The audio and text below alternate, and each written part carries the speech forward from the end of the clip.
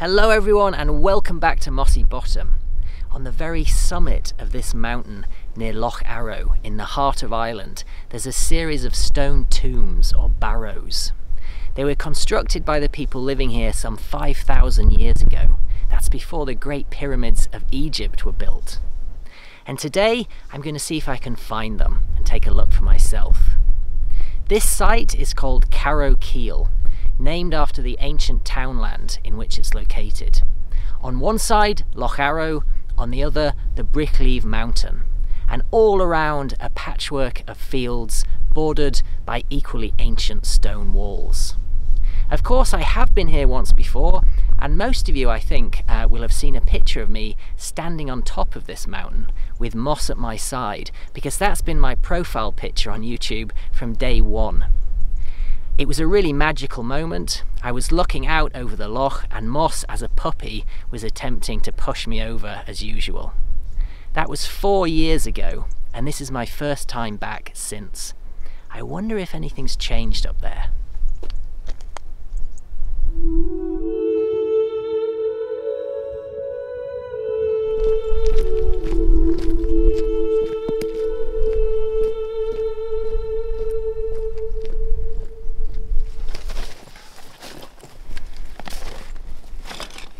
This mountain is part of the Moitura, a site of legendary battles between the Tuatha De Danann, the ancient gods of Ireland, who have come to be known as the Fairies, and the Fomorians, a race of giants and demons.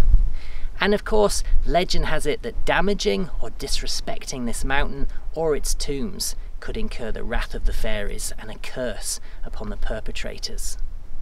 The tombs were originally excavated in 1911 by a group of archaeologists and naturalists, including an Irishman called Robert Lloyd Prager, who went on to write, "I lit 3 candles and stood a while to let my eyes accustom themselves to the dim light. There was everything, just as the last Bronze Age man had left it 3,000 to 4,000 years before. Of course, we now know they're even older than that." He went on to say, "A light brownish dust covered all. There, beads of stone, bone implements made from red deer antlers, and many fragments of much decayed pottery. On little raised recesses in the wall were flat stones, on which reposed the calcinated bones of young children."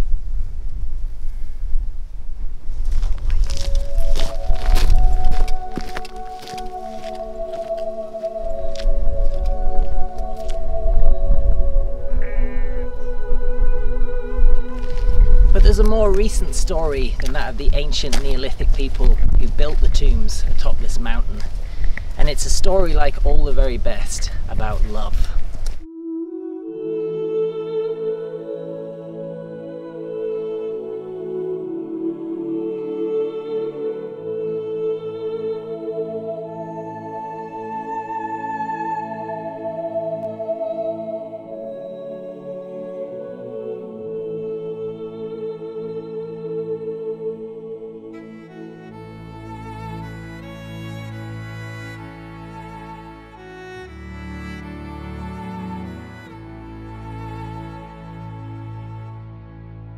Details seem to be quite vague, as with so many half-forgotten stories, but it centres around a young man and a young woman who fell in love a long time ago on the top of this very mountain.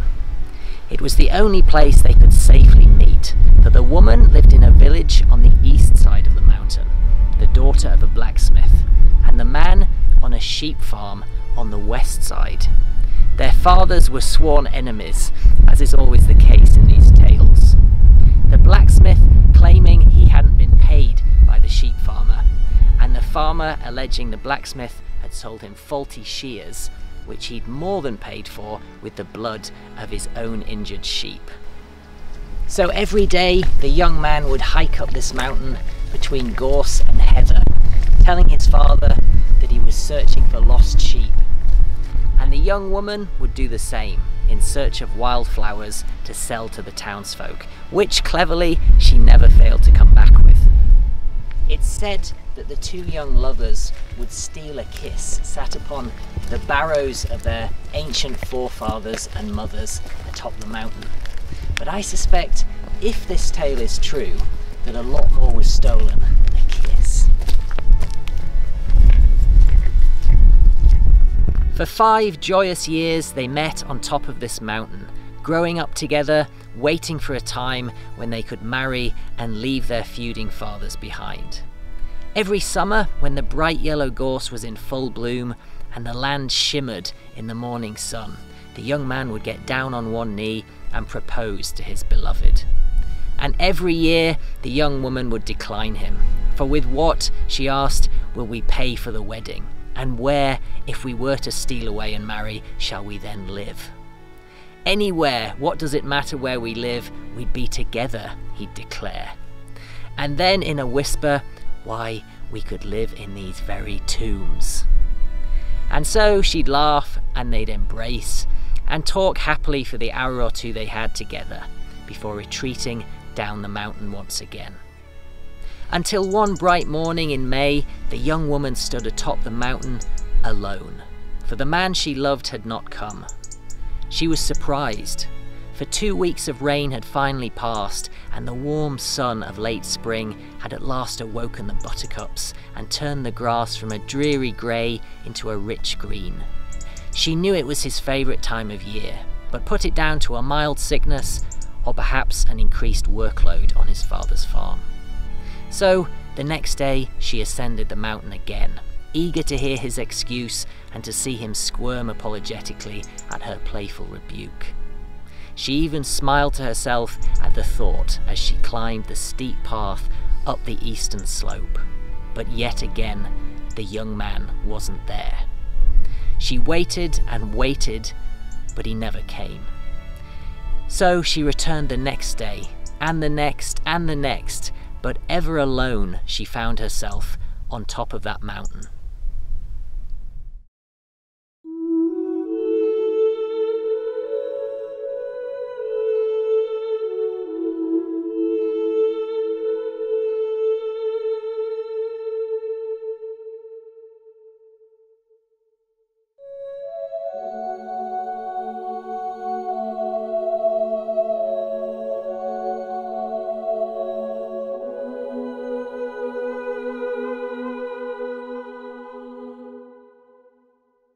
After months passed, spring became summer, and summer faded into autumn.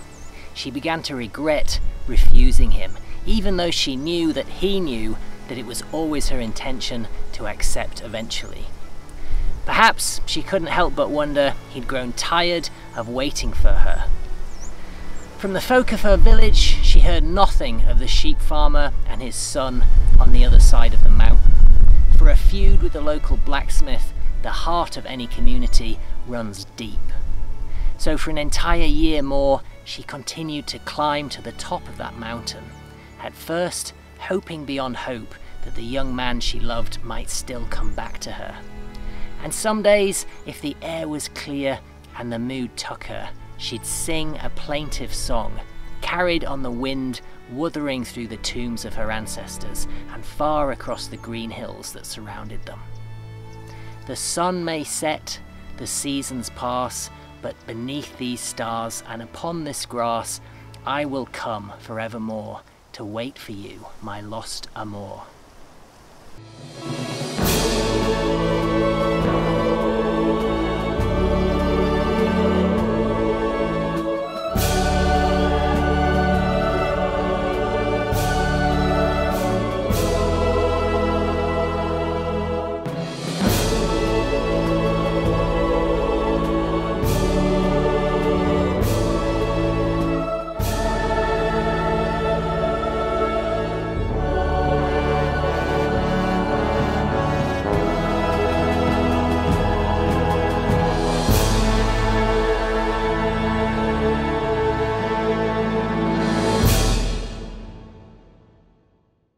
But that's not the end of this story. It wouldn't have passed into the annals of folklore if it was. Apparently, one day, almost exactly a year after the two young lovers last met, the Fairy King, residing like all his kin in Tuatha De Danann, connected to our world through the tombs and mystical places in Ireland, heard the young woman's haunting but heartfelt song as it echoed not just across the green hills, but through the very fabric of space that connected our world to his. He emerged through these tombs, and as the young woman turned to leave, she saw him standing there, watching her. "Your lover is dead," he said, "but your song has touched my heart. Come with me now to my kingdom, and sing for me every day as you do for him." You might think she'd be shocked to see such a figure standing there, but the existence of the fairies was well known to all who lived in or around this mountain, for it was known to be a place of significance to them. So as soon as she saw him, she knew who he was, and she supposed that he spoke the truth. So, broken with grief, the young woman fell to her knees. "If you come with me," he said, "the love you feel will never fade. You will remain as you are now forever." "In grief and despair?" she sobbed. "No, you will forget that he has died. You will call him back to you. You will sing your plaintive aria in my halls and upon my hills forever, or until time itself wearies of hearing your words." At that, the Fairy King offered his hand to the young woman. "I will not ask again." So she took it, and together they walked into these tombs, from which the Fairy King had emerged, never, so the story goes, to return to her village, or indeed the top of this mountain again. At least, not in this world.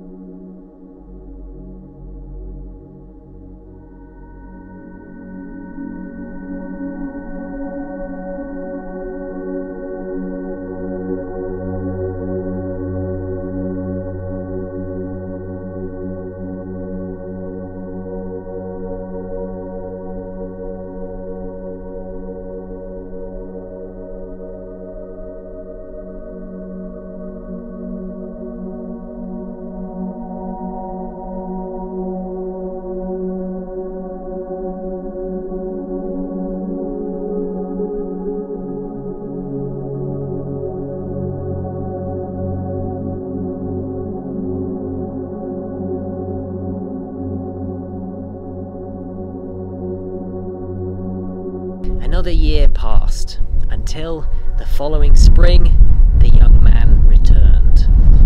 For 2 long years he'd fought in a distant war, snatched away at his father's command, without the time even to beg his beloved to wait for him, or even to say a simple farewell.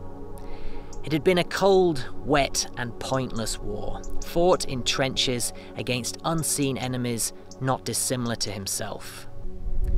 When he returned, having in his own estimation done nothing of worth, save on his final day when his leg was blown up in the act of retrieving the shattered bodies of 2 wounded soldiers from the battlefield, he was a different man in all but one regard.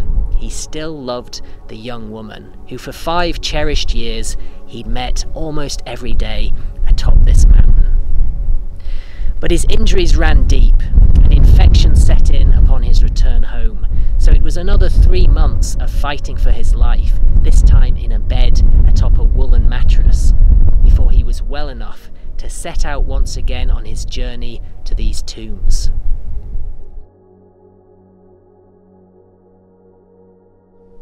For 2 years he dreamt of taking that old familiar path, past the brightly coloured gorse bushes and patches of purple heather.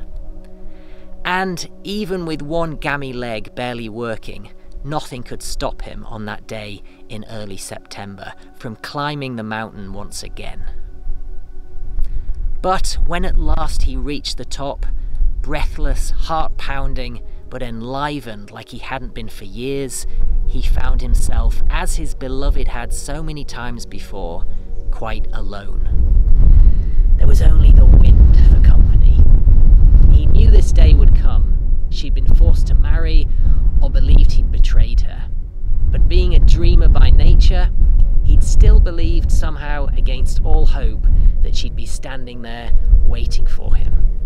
And that hope never left him, for every day, just as she once had, he climbed this mountain, limping, clambering, in the hope that she might return, just once to hear his apology and give her forgiveness. But all that remained of her was the distant sound of a voice, no louder than a whisper, which on the stillest of days he would swear to hearing.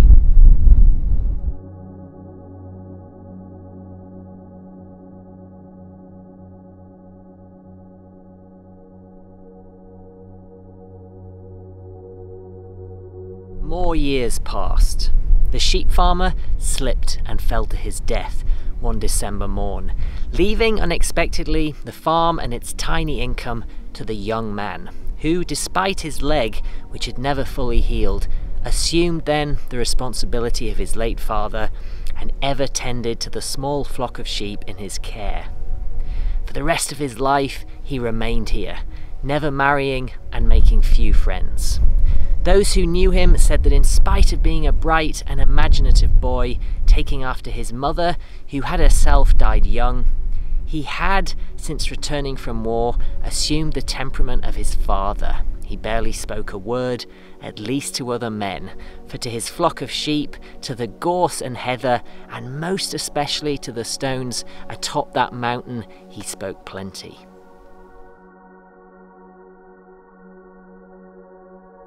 Like much of the folklore that's told and written down in this part of the world, this story has a rather melancholy end. It's said the young man lived out his days as a bachelor, a tall, wiry man, lean but strong, despite his injuries.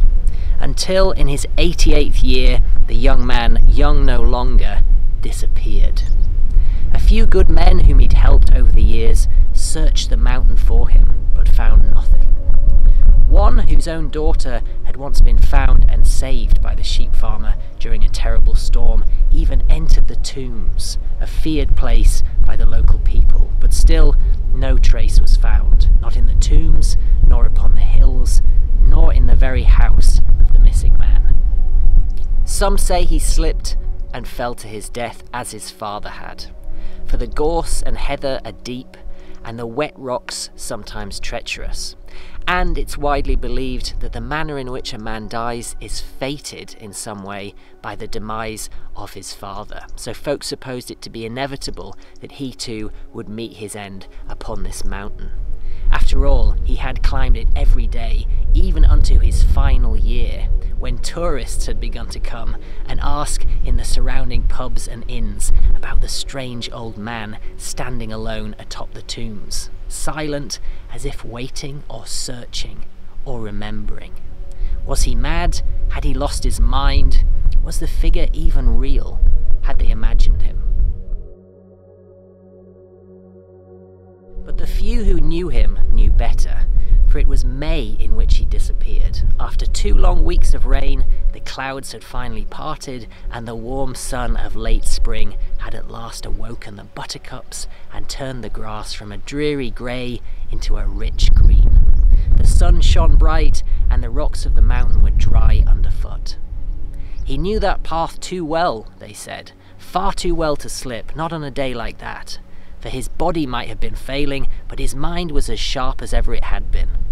And he knew where to tread, and moreover, where not to. Besides, had he slipped, we'd have found him. Then one remembered the young woman who disappeared in much the same mysterious way some 70 years earlier. They searched for weeks, he said, but no body ever was found. In May it was too, and she was but a lass of 18. Don't tell me a young, strong girl like that slipped to her death too.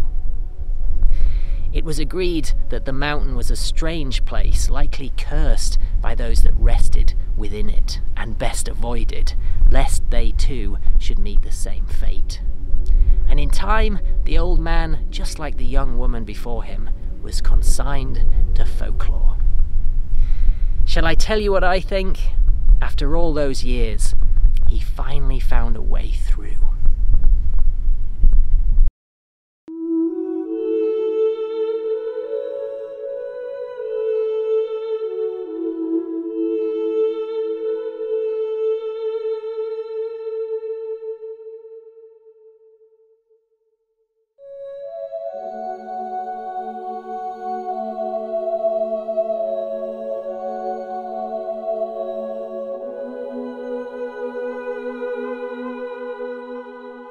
Okay folks, the sun is setting, it's time to go home. Back to my animals, back to Moss.